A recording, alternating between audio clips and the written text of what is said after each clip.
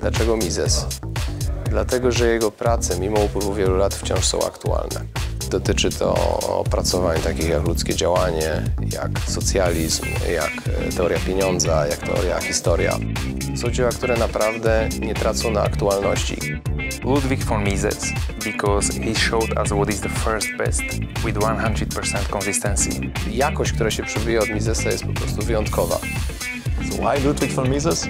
Ludwig von Mises is the Thomas Aquinas of economics. It's the Aristotle of economics. It's the one economist who has the most complete system of thought, the most realistic way of approaching the explanation of prices, of value, of business cycles, of money.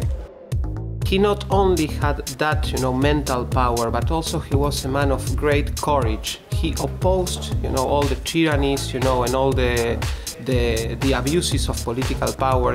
He's the one who held on to his opinions even then when they were unpopular, so he's the last knight of liberalism. W czasach, w których był taki moment, że trzeba było wybrać stronę. Mises odpowiedział zdecydowanie, odważnie i konsekwentnie. To liberalizm jest odpowiedzią i to liberalizm jest w stanie zaprowadzić nas w stronę dostatniejszej, bogatszej i szczęśliwszej przyszłości. W czasach, kiedy inni myśleli o tym, jak wprowadzać rozwiązania, które kontrolują obywateli na każdym kroku, jak wprowadzać rozwiązania eugeniczne, takie, które dzisiaj się traktuje jako skandaliczne, Mises wyróżniał się jako ten wyjątek odrzucający całkowicie takie podejście do organizacji życia jednostki.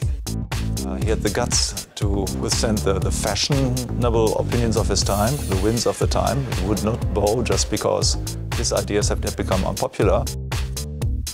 Ludwig von Mises was a man who saw economic crisis coming before anybody else. He understood the nature of money, and hence today, whenever we see issues in economic policy that relate to money or economic crisis, Mises is the guy to turn to. Dlatego warto sięgać do jego prac. Mimo że tworzone w innych czasach, to mają w sobie bardzo silny, uniwersalny przekaz, który również powinniśmy stosować do dzisiejszych czasów. Jakkolwiek różne by one nie były od momentu, kiedy Mises stworzył. Jakkolwiek nie rozrosła się literatura, póki co Mises się naprawdę nie dezaktualizuje. Mises był tym ostatnim rycerzem liberalizmu, który równocześnie stał się poruszycielem dla kolejnych, przyszłych osób walczących w imię tej wspaniałej idei. I myślę, że na tej konferencji mamy kolejnych godnych kontynuatorów myśli i dziedzictwa Ludwika von Misesa. Patrząc na tą pełną salę, patrząc na wykładowców z całego świata, patrząc na młodych pasjonatów wolności będących absolwentami programów Instytutu Misesa, jestem przekonany, że chociaż o Misesie możemy myśleć jako ostatnim rycerzu liberalizmu, to walka, gdzieś kiedyś w przyszłości z pewnością zwycięska, z pewnością na nim się nie skończyła.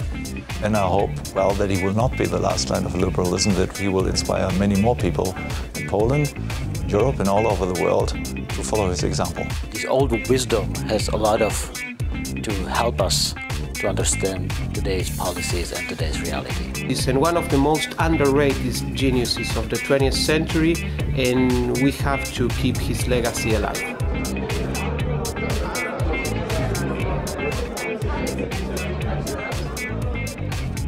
This is the way. This is the way forward. Our lives have not been in vain. Let's continue to work to build a beautiful future. Thank you.